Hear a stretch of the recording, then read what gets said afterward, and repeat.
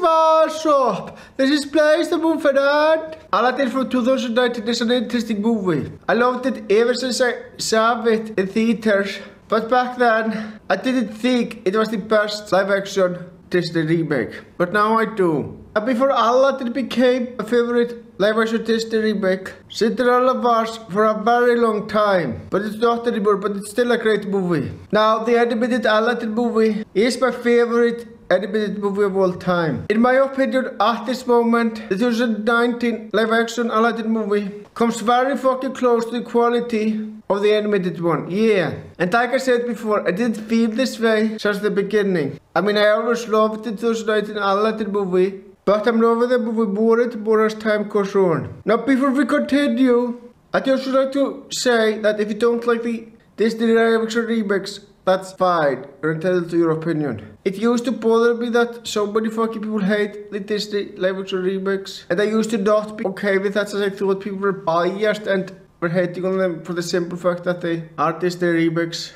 And that is kinda still true, but I still should respect their opinions. It is tough. It is very tough. But I am gonna fucking try. With that being said, if you hate the Disney remakes, that's completely fine. You're entitled to your opinion. Now let's get to the main topic of the video. One character which I hated ever since I first saw the movie was Jafar. But to be honest with you, I have changed my opinion on the character since then. I've started to like this version of Jafar. I don't think Jafar is the weakest character of the movie anymore. I think it's Stelia. Wait, what the hell was even her purpose in the movie? In one scene, she was the love interest for the genie, but that's about it. She didn't add much to the movie. Now she's the weakest character of the movie, but I wouldn't say she is the worst. Honestly, I don't have a problem with any of the characters in this movie. The only problem I have character-wise is that Rashul barely got to do anything. And that's because he's one of my favorite characters of not just the original animated Aladdin movie, but of the entire Aladdin trilogy. But that's honestly a minor nitpick. But yeah, she is pretty good, but she is the weakest aspect of the movie for sure. Now don't get me wrong, the Jafar in the animated movie is superior in every way, without a doubt. But the 2019 Jafar is still great. Now what I really like about the Jafar in this version is that he's a businessman. He's really more of a businessman than he was in the original animated movie. Honestly, it's not better than the animated one, but it certainly is interesting. So they did try something new with the character. I hadn't realized that before. But yeah, I do find this interesting. And honestly, it makes sense.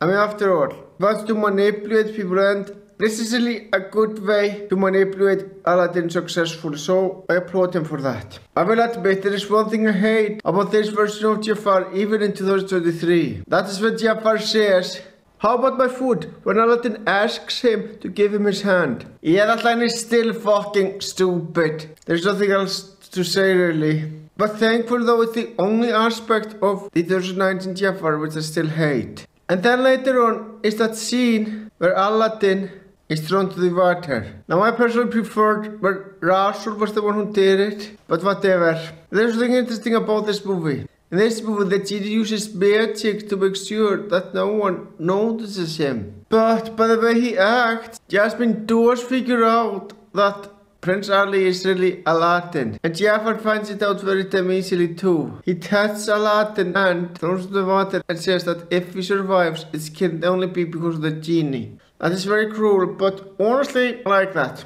Yeah, this scene is different from the one in the animated movie, and I will say that in some ways it was improved and in some ways it was not. It's hard to explain, but I like the scene in this movie.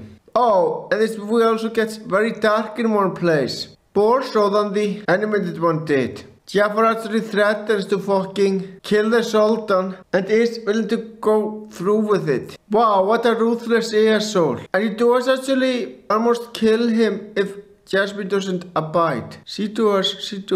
The change from the animated Aladdin movie which I find most interesting is that Aladdin tricks Jafar into wishing to become a genie. Except this time it's more tricky. Jafar doesn't actually wish to become a genie. Instead, he wishes for something that he can only gain from being a genie. He wishes to be the most powerful being in the world, and that applies to a fucking genie. So he becomes a genie.